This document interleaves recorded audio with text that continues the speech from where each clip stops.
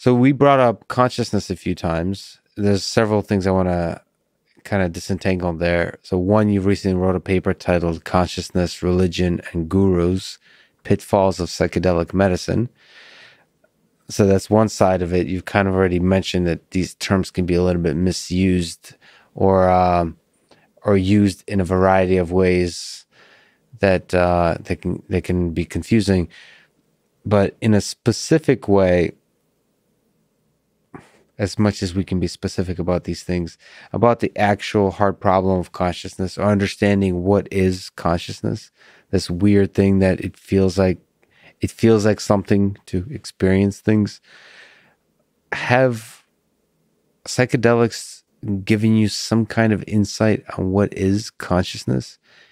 You've mentioned that it feels like psychedelics allows you to kind of dismantle your sense of self, like step outside of yourself. So that feels like somehow playing with this mechanism of consciousness.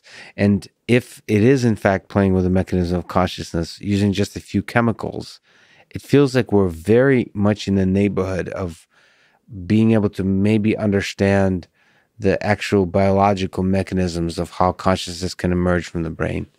So yeah, there's a bunch there. I think my preface is that I certainly have opinions that are outside that I can say, here are my best speculations as just a person and an armchair philosopher. And it's that philosophy is certainly not my training and my expertise.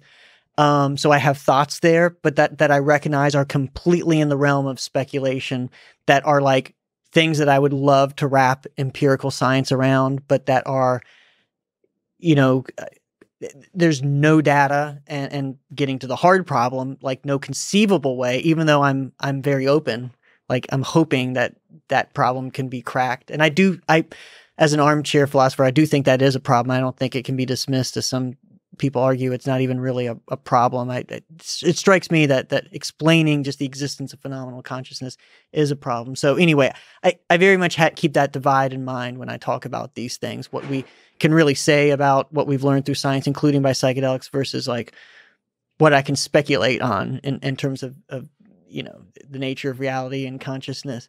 But in terms of, by and large, skeptically, I have to say, psychedelics have not really taught us anything about the nature of consciousness. I'm hopeful that they will. They have been used around certain, I don't even know if features is the right term, but things that are called consciousness. So consciousness can refer to not only just phenomenal consciousness, which is like, the source of the hard problem and what it is to be like Nagel's description, but the sense of self, which can be sort of like the experiential self, moment to moment, or it can be like the narrative self, the stringing together of stories. So those are things that I think can be, and a little bit's been done with psychedelics regarding that, but I think there's far more potential.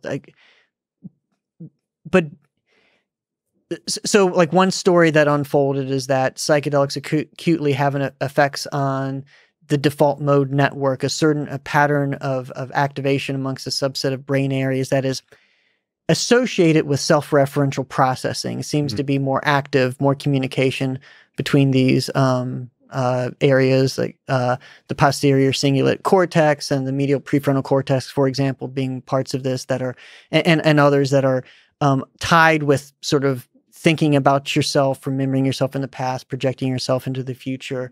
And so that it's an interesting story emerged when it was found that when psilocybin is on board, in the person's system, that there's less communication amongst these areas. So with resting state fMRI imaging, that there's less synchronization or presumably communication between these areas. And so I think has been overstated in terms of, we see this is the dissolving of the ego.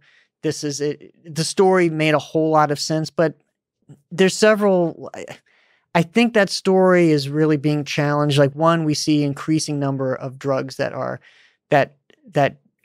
decouple that network, including ones like that aren't psychedelic.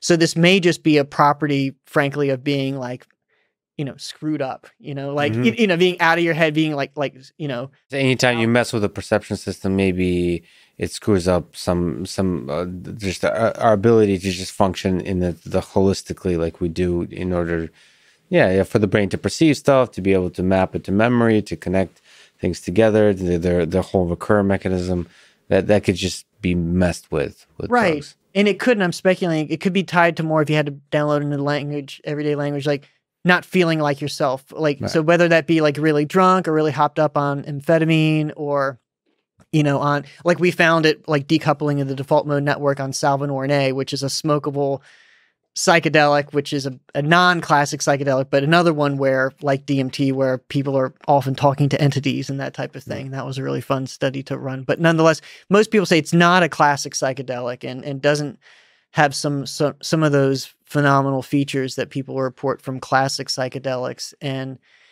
not sort of the clear sort of ego loss type, not at least not in the way that people report it with classic psychedelics. So you get it with all these different drugs. And so, and then you also see just broad changes in network activity with other networks. And so I think that story took off a little too soon, although, yes. So I think in the story that the DMN, the default mode network, relating to the self, and I know some neuroscientists, it drives them crazy if you say that it's the ego, and it's like, but self-referential processing, if you go that far, like that was already known before psychedelics. Psychedelics didn't really contribute to that. The idea that this type of brain network activity was related to a sense of self. But it is absolutely striking that psychedelics that people report with pretty high reliability, these unity experiences that where people subjectively like they report losing, or again, like the boundaries of however you want to say it, like these unity experiences. I think we can do a lot with that in terms of figuring out the nature of the sense of self.